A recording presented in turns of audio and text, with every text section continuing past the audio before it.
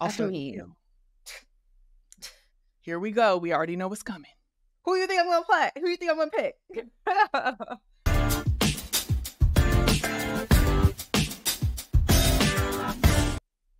Welcome to We Need to Talk Now, presented by AT&T. I am Alicia J, and of course, I'm here with Ashley Nicole Moss.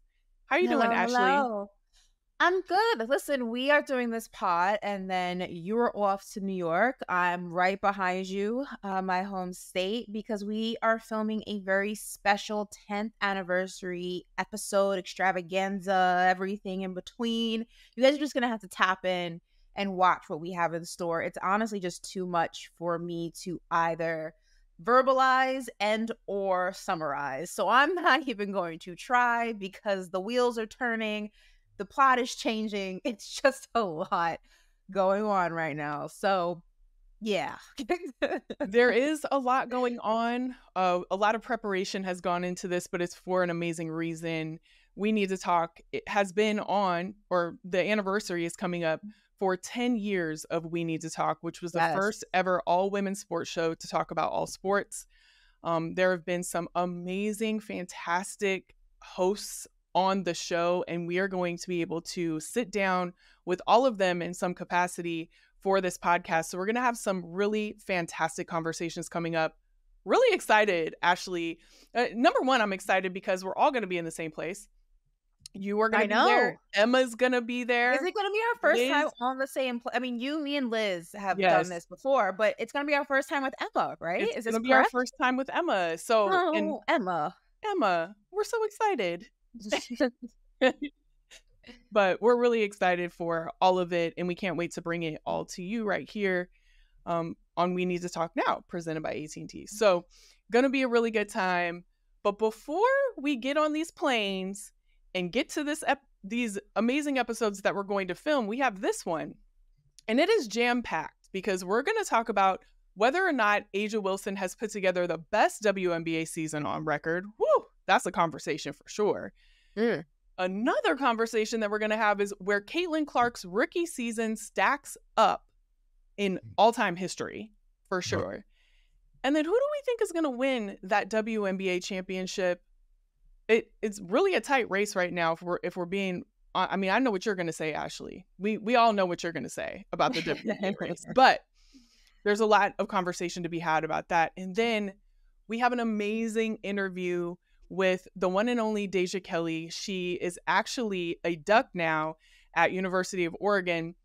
And we're going to talk to her all about going into that 5th season, her brand, and she just had an amazing time at New York Fashion Week. So we're going to get into that too. So listen, it's a good show that we're about to have right now. It's a good show. It's a jam-packed show, but before we do all of that, we need to go ahead and remind you to follow us on all of our socials, especially this week, because you are not going to want to miss what we are cooking up. We got TikToks in store. You guys know I am not a TikToker. Alicia is going to make me become one this week, so you definitely don't want to miss that. We have interviews you don't want to miss. We have behind the scenes images you don't want to miss. And you can only do that if you're following us on our social channels. And as always, make sure you are liking and subscribing to our YouTube page. And lastly, if you are not a visual person, you're more of an audio person, that's okay too, because we got you covered.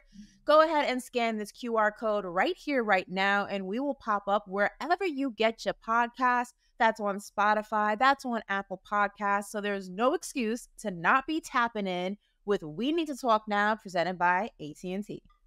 Definitely tap in. Definitely leave those comments. We've been loving all of your comments. And there's going to be a lot for you to comment on today, starting with A'ja Wilson.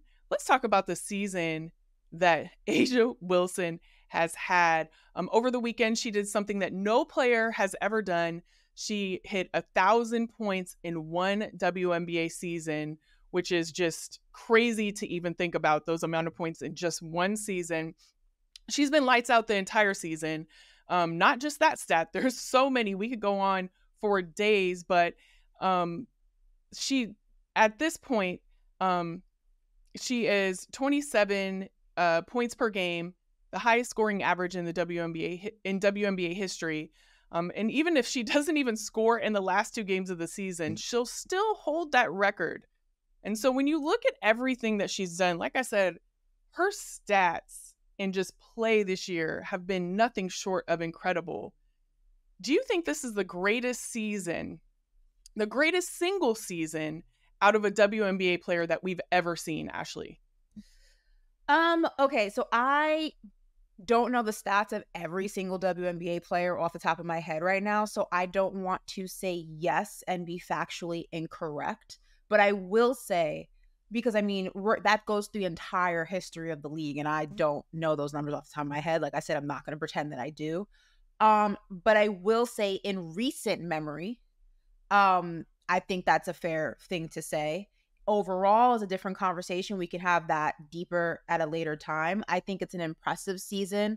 I think that, especially with all of the rhetoric that has kind of happened throughout this particular WNBA season, one way or another. And I know we'll talk about Caitlin Clark in a second, who has had an incredible rookie season. But I think that, all of the fandom that comes with her, I think has kind of, I don't want to say has over heightened, because what she's doing is incredible, but I think that it has maybe overshadowed some of the other things that have happened in the league this particular year. And I think it also has made people forget the amount of talent that was already existing in the league before she got there. And I think that this is just another reminder that Caitlin Clark's phenomenal, but there are other women who are just as phenomenal and have been phenomenal for a longer period of time.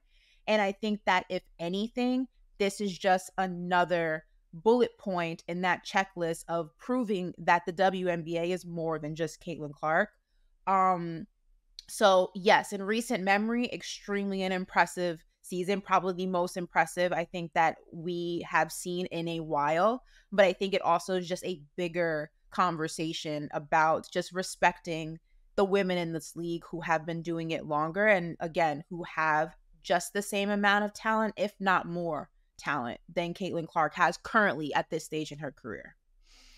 Yeah, I couldn't agree more that the talent runs so deep in the WNBA, and people do tend to look at certain players like Caitlin Clark and just think that that is, the height of the league, especially people who are new to the league. One thing that you just said that I Let me just appreciate. rephrase something real quick. I don't want to say more talented than Caitlin Clark, a different level of talent, a longevity of talent, not more talented than. I think that came out wrong. So let me just rephrase that. Not more talented than, just a different longevity of talent is more of kind of like where I'm going at. Yeah, but one thing I want to point out, and I appreciate that point of, you just wanted to make sure that that was in Yeah. there. What I want to point out is something that you said at the top of this, is that you don't have all the stats, right? Yeah. And you can't sit here and like rattle those off, and you wanted to be clear about that. And I think that's one thing that I wish people would embrace more in the W, or people who are new to the sport, is that you haven't necessarily, and I'm not saying you, but I'm talking about No, you can people say who are me. It's new, true. Go ahead. You can use me as an but example. you haven't necessarily been here the whole time to be able to Yeah. make assessments. And I appreciate that, because I wish people would just have that more in the conversations, rather than this person is the best or this person is the best. It's like, well, do you really have all the tools to say that? Right. I think that's the piece that has been one of the pieces that has been missing this whole time in these conversations that have been had this year, is people come in seeing one player and they Mm-hmm. can't see past it because they don't have the capacity to do that, or I would say just the history of it. And that's I think it's perfectly also like fine. regency. I think it's also regency bias. And I think that people have a hard time admitting that they don't have all the facts, Right. especially when they're so adamant about a particular opinion.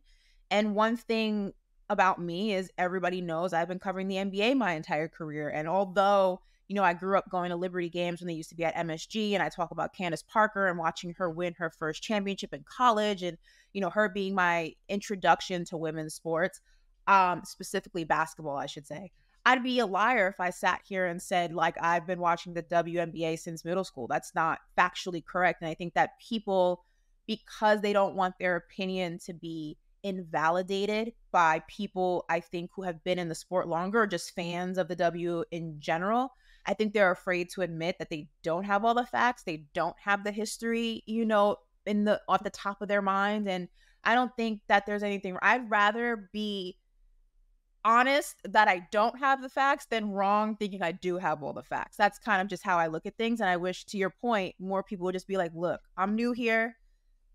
This is my opinion, but you can go ahead and school my opinion, maybe. I never understood. I don't know. People are just kind of stuck in their ways, I guess. Yeah, they are. And it just makes things just a little bit more difficult when we have these conversations. But going back to Asia, if she's had the single best, greatest season in WNBA history, I would say, based on what I have experienced and what I have seen, I personally think she is the greatest women's basketball player currently, and her season has definitely reflected that. Is she the player that in my personal life has impacted me the most? No, I would say no. But if I look at just what she has accomplished this season and what she is currently still doing, because they're currently still playing, I would say and argue that it is. She has, you can't stop her, number one. You can't stop her. She is efficient on both ends of the court. Fantastic. Efficient isn't even a word that you should supersede that word when it comes to A'ja Wilson. She has definitely shown us another level of what a player can be. And I mean, look, Diana Taurasi herself said that she is the best rebounder I've ever seen. She said that, and I would echo that.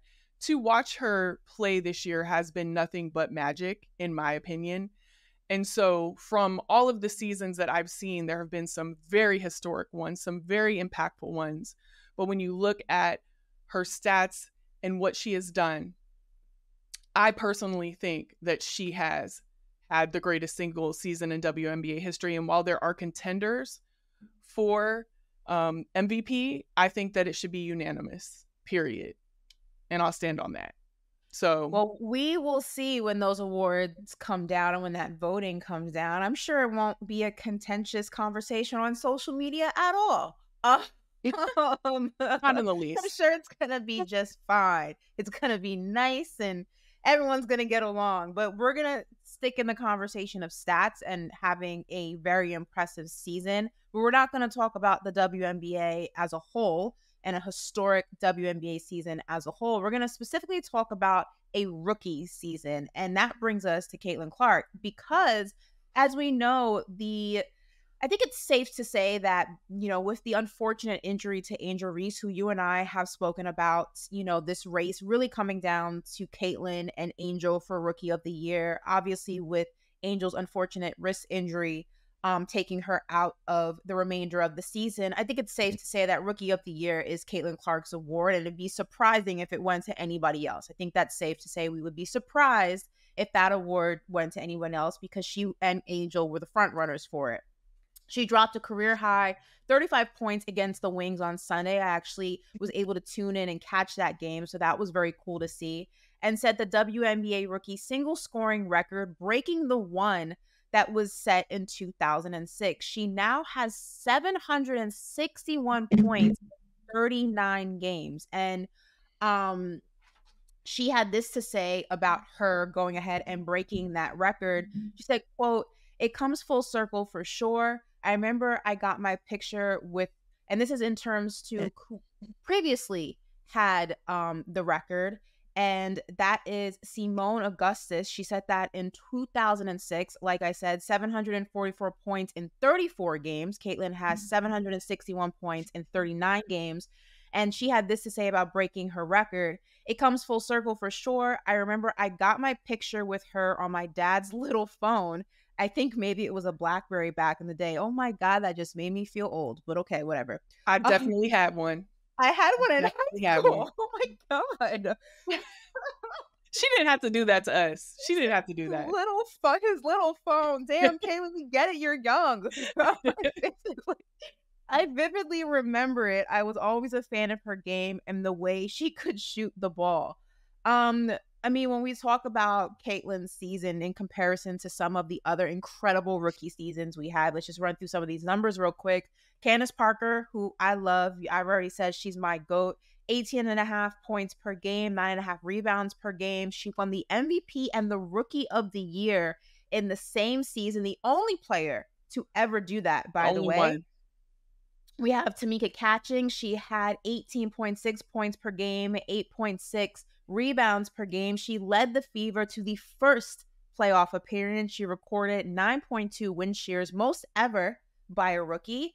Maya Moore, 13.2 points per game, 4.6 rebounds per game, and she helped the Lynx to the first of 4 championships in her rookie season. So those are the 3 OGs who are no longer currently playing, who not only helped their teams win championships, but have also set records individually outside of having historic rookie seasons. So knowing all of that, where does her rookie season stack up against the other rookie seasons, specifically those 3 women that I just mentioned, because they also had other historic things happen during their rookie years?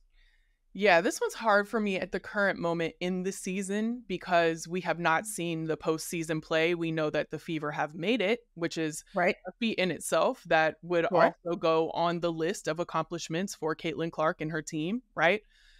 Uh, so it's hard for me to say, like, she would rank this and this without having that piece, right? We need to see what happens in this postseason play because all of these rookie years have that in there, right? Have postseason success, right? Yes, they Yes. have that in there, so it's really hard. I will say this, Candace Parker's number 1, and that is on that. I mean, to I be mean, an MVP and Rookie of the right, Year in the same season, everything that she accomplished, and a lot of people don't I'm not saying they don't remember this, but one of the things is her impact on the league that she brought. People talk a right, lot about this rookie class, and they did phenomenal things. But I remember when Candace came in, how she just catapulted the league to new levels. She was almost doing it before, you know, I mean, she was doing it before like NIL and all of those things were happening. She had a phenomenal college career and people followed her over and she impacted that league in ways that nobody did. So that was definitely in there too. And you can't, she has to be number 1.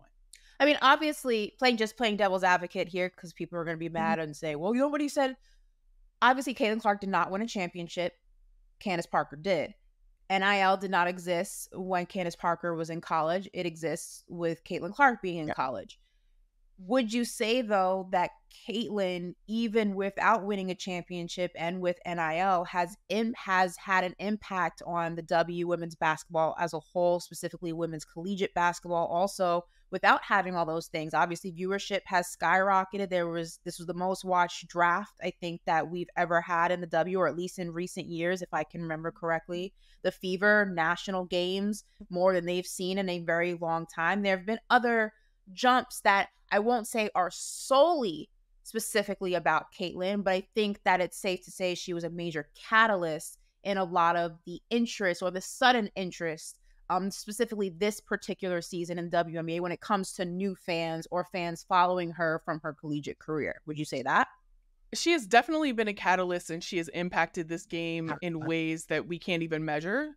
But I would also say that people forget about the piece that we had a whole rookie class that was doing that. Correct. The rookie class was impacting it in ways. So I don't know. You can't just attribute the rise in the W or the changes in the W to Caitlin Clark. You can't, in my opinion. No, no, And no, of so course. But would you say she was a major, like if ma- you had to give out pieces of a pizza pie, would she get like half the pie and then the rest of the half is split up between everybody else? she Like, has had would you major like that? impact. She has Okay, had so major impact, but I would say Candace's impact when she was a rookie was well, huge as well. I mean, I mean, we're incredibly huge as talking well. MVP and Rookie of the Year in the same. That's a huge accomplishment because Yeah. not only are you Rookie of the Year, but you're overperforming women who have been in the league longer than you. So that in itself is just incredible. So Right. let's make this more specific then. Let's take the postseason out of it because it hasn't happened yet. We don't have a crystal ball. Well, it's a two-parter then.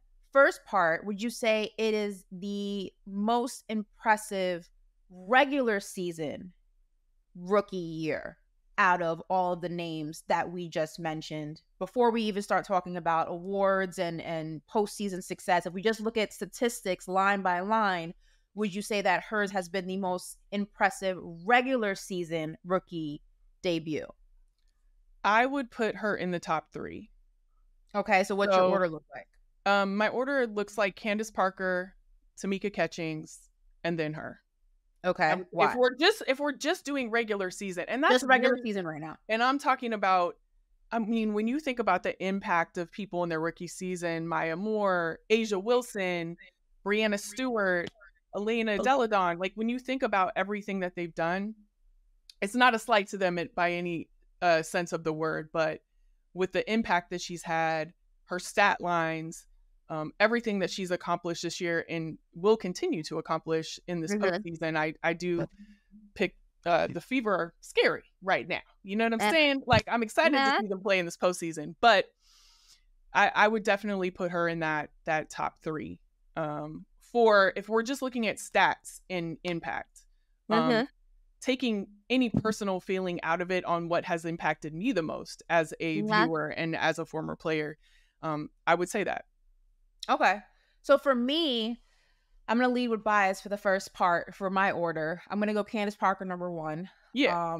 She Candace was my number 1 too. Yeah. No, I'm saying I'm just saying my list as well. I just wanted to make sure. Okay. I'm going biased. This has no bearing on stats or anything like that. Candace Parker for me, outside of the MVP Rookie of the Year thing, I mean, she was my introduction to women's basketball, the WNBA. I just think that it was an insane accomplishment. Not only what she did in her regular season debut, what she was able to do in terms of winning awards and things like that. Like, again, like I say, to be a rookie and to win MVP over women who have been in a league longer than you is absolutely insane. I think it's fair to say that Caitlin's not going to be winning MVP. I think it's fair to say she's going to be winning Rookie of the Year. With that said, I'm going to go Clark number 2, and I'll say why. I think that she's broken multiple records in her first rookie season. I think it's extremely impressive that this is the first playoff appearance for the Fever in 2016. I think they've been really actively working towards this with all of their draft picks and their development, and I think that maybe this was the missing piece that they looked for. Again, I think that their ladder, or their ceiling rather, is so high. I think they have a long way to climb. I don't think they're going to be hoisting a trophy this season, but I think that to get to this point, a point that they've been actively kind of searching for such a long time, is a celebration in itself. I mean, she's the assist queen right now. When we talk about the WNBA, she broke that record, single season record. I just think that, especially with how her season began, and just the tumultuous kind of conversations that have surrounded her, the lack of a break that all the rookies experience, the rookies who were able to see the entire season or most of it. Obviously, we had some injuries very early on, very unfortunate injuries. But, I mean, Caitlin's outside of that break hasn't really had much of a break, and that's a lot as a rookie. We've had that conversation on the show.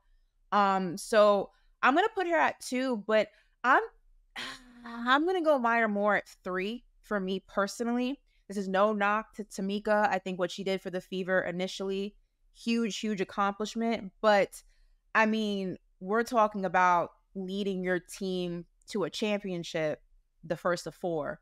That's a huge thing. The only reason I'm not putting her at 2 is because if I go stat-wise, regular season stats, Caitlin has her beat in that conversation. Well, again, this is hard because the postseason hasn't happened yet.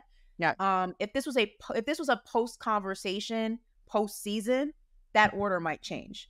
But if we're just gonna go regular season with the anticipation of the postseason, I'm gonna go Candace Parker, Caitlin Clark, Maya Moore. That's gonna be my order right now.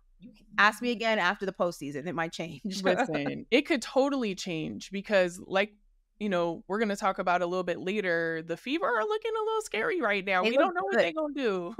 Like, and so there could be a lot more to add to this conversation, and we'll definitely have it. We'll definitely have that conversation as postseason play continues and as the W season continues to go. I have to say, Ashley, though, these conversations bother me a bit. Oh no, because it bothers me just because when I think about the players that set the foundation for this league, it was such a hard thing to undertake. it was such a hard thing to do. Some of the feats that they had during that time when play was different, the league was completely different. Yeah, for The sure. makeup of just professional women's sports was completely different. That holds a lot of weight for me. And so it's hard for me to have these conversations because I feel like we leaving out really important people that Yeah. should definitely get their flowers. But um, it's important for us to have them. But it just makes me a little you know, I just feel a little That's certain what we way. do here on We Need to Talk. We have the important conversations. And speaking of important conversation and giving flowers where flowers are due, Deja Kelly, the collegiate basketball standout, is going to be joining us right now. She's going to be talking about her fifth basketball season, her collegiate basketball season, going this time to Oregon. I know Alicia is very, very excited. She's going to be Go Ducks. starting her collegiate season, I should say, with the Oregon Ducks and everything else that she has going on, fashion, business endeavors, where her brain is going, and of course, a little bit of rapid fire. So take a look at this. I, for one, am really excited being from Oregon myself. We're going to get into this, but she's going into her fifth season of college. She is going to, or she is, I shouldn't say going to be, but she is a Oregon Duck. And Miss Deja Kelly, we are so excited to have you here today. Hi, guys. Thanks for having me. Excited to be here. Hi.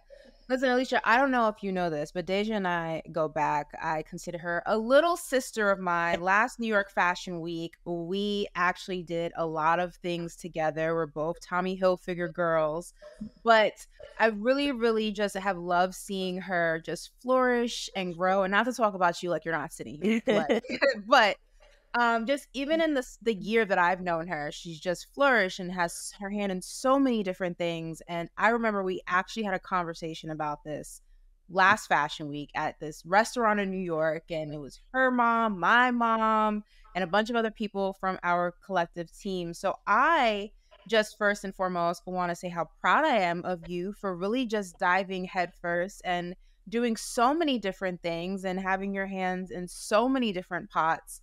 I wish that the industry was more what's the word, accepting of that when I was your age. It took us a while to get here, but I absolutely love seeing, the next generation have it a little bit easier. So, what has been your favorite part of everything since I've last seen you? I think honestly just a little bit of everything. I think just the whole process has been a lot of fun, a lot of growing, a lot of learning along the way. Like you said, just kind of dipping my hand in a bunch of different pots too, and just trying to be as versatile as I can, as kind of multifaceted as I can. That's really my goal, to build my brand outside of basketball as well. So really just been focusing on that since you last seen me, and really just trying to, focus on, like I said, continuing to build those different and take different avenues of my life and trying to grow that while I'm still in school, because there's still so many opportunities that I can take advantage of. So again, to be able to kind of take advantage of all of those while just now turning 23, so that's been a lot of fun just within the past year. One thing that I read is that you wanted to make sure that you were going to go on a team that would get you the most pro ready. Why is Oregon that team for you? Yes. Knowing Coach Kelly and seeing kind of what he's done over the past few years with Oregon and with his teams, and specifically with his guards, his lead guards, seeing how well he has gotten them for the pros. You've seen Sabrina's, you've seen, Cordy Vandersus when he had her at Gonzaga, you've seen a lot of players that he has playing overseas. Most of his guards are pros and doing really well. So kind of just seeing that and trying to follow in their footsteps, and seeing that he is known for developing and getting his guards ready for the next level and putting him in the position within his offense throughout the season, in practice, kind of how he helps them lead and guides them to be great leaders as well. Just kind of seeing all of those attributes, I definitely knew that those would help me and eventually in the long run. And again, trying to continue to build my draft stock and potentially be in the league. So just trying to learn from him and gain as much knowledge from him as well. And just, again, being in a system to where he is going to put me in a really good position to thrive and continue to grow in the areas that I need to for the next level. That was kind of a no-brainer for me, because I've seen that since high school just watching Oregon as well. So I think just again, being able to be a part of that and being able to be under a coach like him, I'm really excited for. Obviously, I'm a UNC fan. I have your jersey in my closet where, UNC is kind of like where we first really started to hear your name frequently. And I just feel like it's really just was a trampoline for everything that you've been able to do since. So knowing what you did really, really well when you were a Tar Heel, what do you want to continue to capitalize on? And what do you completely just want to change now that you're at Oregon? I want to continue to capitalize really off the brand that I built, while I was at UNC. Just kind of in itself. Obviously, NIL started when I was at UNC. So that was kind of a whole brand builder in itself. I was the UNC brand, that's what I was tied to. So now I'm kind of focusing on rebranding myself as well. And, just kind of that whole area, just because I am in a new place, it's a new audience, new fans, so just again trying to rebrand myself in a different way, to continue to just grow in different aspects, with like I said, my own brand, just continue to build my fan base there too. Obviously I had 4 years to do that at UNC, so I have kind of 1 year to do that now within the Oregon space, but it's been great. I think I've talked to some fans already, just trying to make sure that they're ready for the season. And but yeah, that's pretty much the biggest focus for me, especially because going from somewhere where you were at for 4 years, your name's kind of tied to that too. So again, like I said, just kind of trying to rebrand myself in the best way that I can. Man, you've definitely just taken NIL and done everything that you can with it. And when I think about this rookie class that we've had in the W this season and the impact that they've had, it has just been phenomenal. I would argue that it is the top rookie class going into as a collective going into the WNBA. Sure.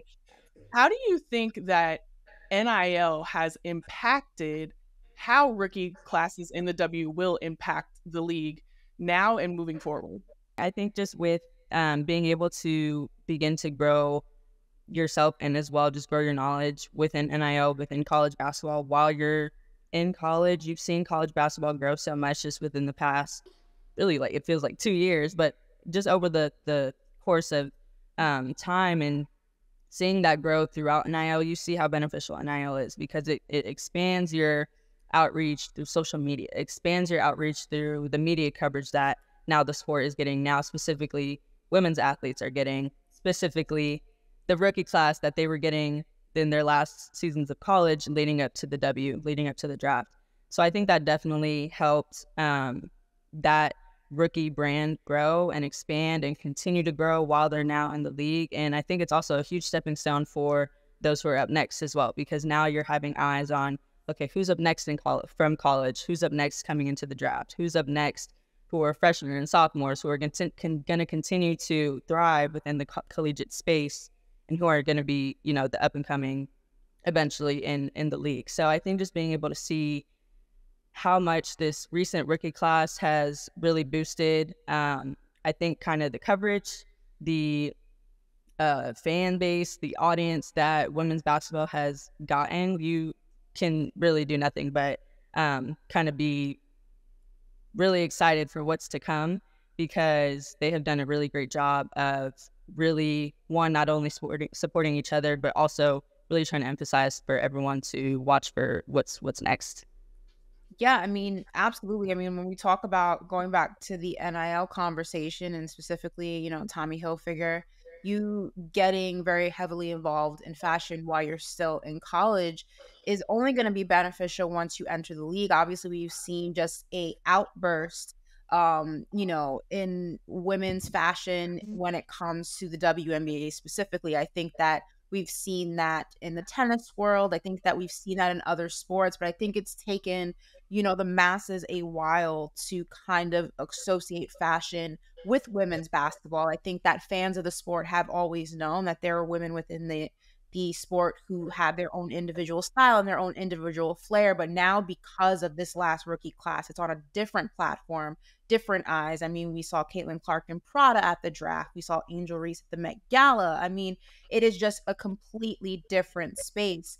What are you looking to do once you do decide to declare when that moment comes? How are you looking to take that love and that, footprint you already have in the fashion space and kind of take that with you when you do enter the W?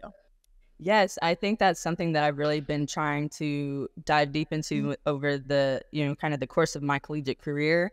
But especially recently being a part of New York Fashion Week, really, again, having those conversations just kind of with people within the fashion world and trying to,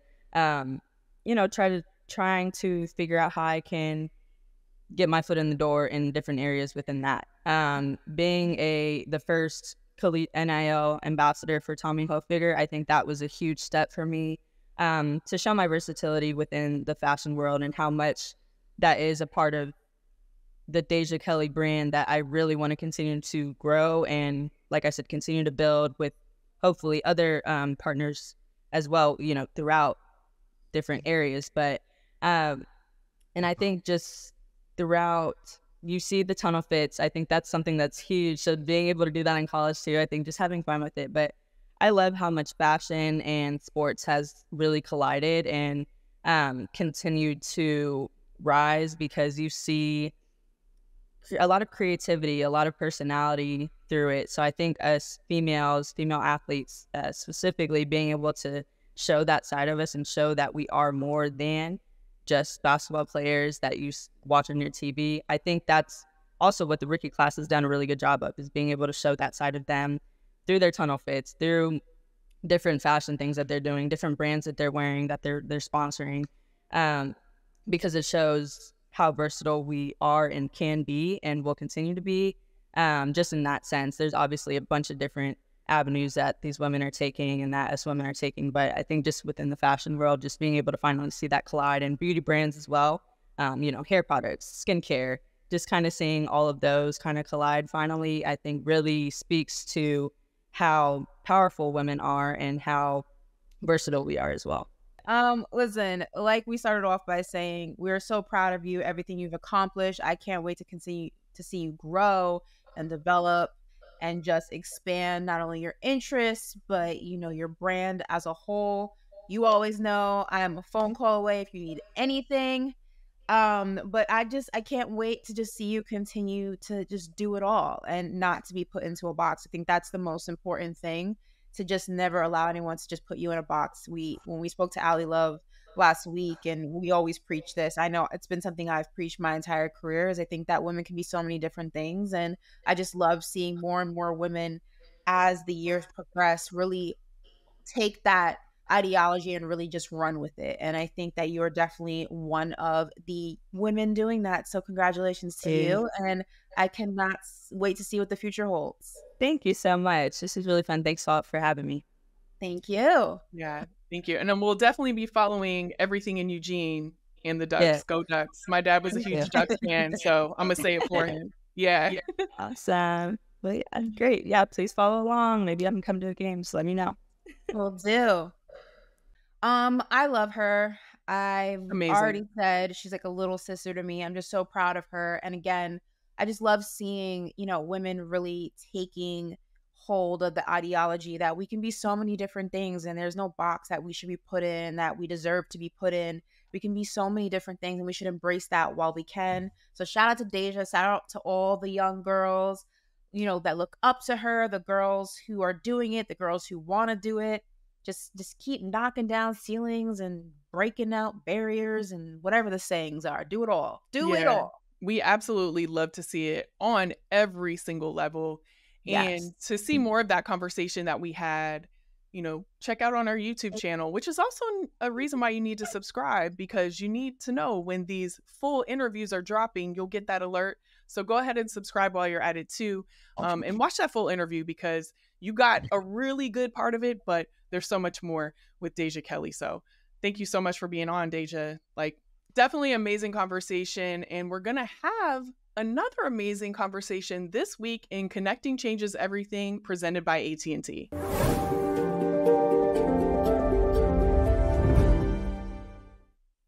So Ashley, we still have a couple more games to play in this WNBA season, but we're really close to the playoffs. And listen, why don't we just jump right in and talk about who we think or who our picks are going to be in the championship. Also, here we go. We already know what's coming. Who do you think I'm going to play? Who do you think I'm going to pick?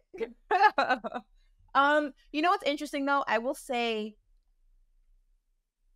the Aces look like their old selves again, but I also feel like there are a lot of other teams in that conference that could be maybe pull an upset, because I don't think that the Aces have looked as dominant as they did this time last season, where it was like, damn, whoever's going to face them is probably going to take an L, you know? So like, I do think that's an interesting thing to look at, right? Still super dominant. We've already talked about all the records that A'ja Wilson has broken this season. But if we're looking at the team as a whole, we've spoken about this as well throughout the season. They look a lot more beatable. It looks a lot more attainable to kind of shut them down and figure out how. So I'm uncertain about the West right now. But obviously, taking it to the East Coast, my Liberty, number one, duh. And if I'm going to say who's winning, I'm going to go ahead and speak it into existence. We're hoisting a trophy in Brooklyn, baby. Let's go Liberty. That's what's happening. That's what's happening. Ellie's going to be a champion. Listen, your girl's going to be a champion. Well, as much as I want my girl to be a champion, because I can see her with that trophy, okay? She will act a fool. We'll have all the TikToks, the reels, and everything. I'm here. Don't you want that for your girl? I do want that for my girl. However, when I look at the entirety of the season and the team that right now has been consistent the whole year, has been coming for people the whole year. As a matter of fact, they beat New York many times. Let me just put that out there. Are you going to go Minnesota? I'm going Minnesota. I'm going Minnesota. Minnesota to win the whole thing. Minnesota has been, like I said, the most consistent. They had a little bit of trouble when Nafisa was out, as far as, injury wise, and having the impact of her on the team, which she is a legit MVP contender.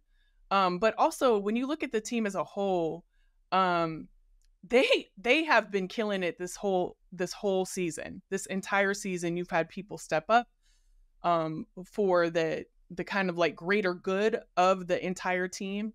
Cheryl Reeve actually said something she said that they're not a super team, which New York has been referenced at. I'm just putting that, but they're not a super team. They are a collective, and you can see that it's reflected in their play. It's reflected in their season. I would not want to go up against them at all in any way, shape, or form. I just feel like they will be the champions for sure. Yeah, Emma, I know you caught that shade, right? That's why I was like, okay, whatever. No, I was just saying some facts. Like there was no shade involved. There was no shade involved. I got love. I got love for it. And I'm gonna tell Ellie you said that. She's not wrong. Ellie know we good. We right here with it. She's a winner in my eyes no matter what. Period. I will say this. Obviously, when we're talking about the Liberty, when we're talking about Minnesota, I feel like those are the safer picks, but I want to go unsafe for a second, right? I don't think they're going to win the whole thing, but if I had to pick a team that could possibly upset the top four, depending on what the matchups look like, right? And prevent New York, Minnesota, Connecticut, Las Vegas from being one of the last two teams standing, because crazier things have happened. We talked about it earlier. The Fever could really upset any of those top four teams to the point where we're not even talking about them at the end. I mean, they've been just hitting on all cylinders like that. They've looked really, really good. They're a team that I don't know if they necessarily strike fear in some of the more veteran teams, but they're definitely a team that like you're a little apprehensive to play, especially when you talk the postseason where like one mistake gets you out the mix. I would keep an eye on the girls in Indiana. Oh, I 1000% would too. Caitlin, I don't know when she said this. I want to say it was like earlier today, but they asked her who she wanted to see in that like first round, and she was like, I'm not going to pick. Why would you? Like, we gonna see. She didn't say it just like this. I'm paraphrasing. But she was like, we gonna see who we gonna see, and we gonna handle them the way that we should. You know, like, she basically said, why would we pick an opponent? All of them can get this smoke. I'm definitely paraphrasing, but that's what she said. So, and I agree with her. Indiana is, when you talk about going into the playoffs, one thing about the playoffs is anything goes, right? Anything goes. And that's one of the magical parts of the playoffs. And why I'm so excited to see these matchups is that people are here for it. We're going to step up and we're going to show out. And I also have to give, I would be remiss, like, we could not leave this show without me just giving big ups to Washington. They started off the season terribly, 0-12. Bad. A lot of bad. But for them to be close to that 8th spot, I just want to give them their flowers for that, because they could have just bowed out, but they didn't. And I have to give them that. But going back to just the contenders in the playoffs, I'm just excited because anyone can get it if you look at everybody who is there in the play going into this. And just a lot of teams are right where they should be going into the playoffs. You talk about the Aces, like, they're playing some of the best basketball they played all season. So it's just going to be exciting to watch. I'm just ready for it to start. It's going to be so exciting to watch. This podcast is going to be, or continue to be, I should say, exciting to watch. But listen, Alicia's got a flight to New York to catch. I do. I'm right behind her. It is a hectic week for us here at We Need to Talk Now. So as much as we love hanging out with all of you, we got to go. Alicia's already late for her flight. Listen, as we speak. This bag ain't going to pack itself. Make sure you guys are tapping into all of our socials. You can catch them here, specifically Alicia's socials, because you already know that with traveling to New York, she's going to have a hilarious tall girl story at TSA, at the gate, every time, coming off the gate, trying to catch an Uber. You already know it's coming. So you do not want to fly. miss. I'm just trying to fly, Ashley. That's all I'm trying to do. You do not want to miss that commentary. You don't want to miss that IG reel. You don't want to miss that storytelling. You also don't want to miss the start of the WNBA playoffs. It kicks off this Sunday. So make sure you're locked in there. Get Make your sure popcorn you're ready. following us. Yes, get that ready. Make sure you get your subscribe button ready so you can go ahead and follow us on YouTube. And again, if you rather listen to us, the QR code at the end of the show will have you covered. We'll see you guys behind the scenes from New York. Peace out. See you soon.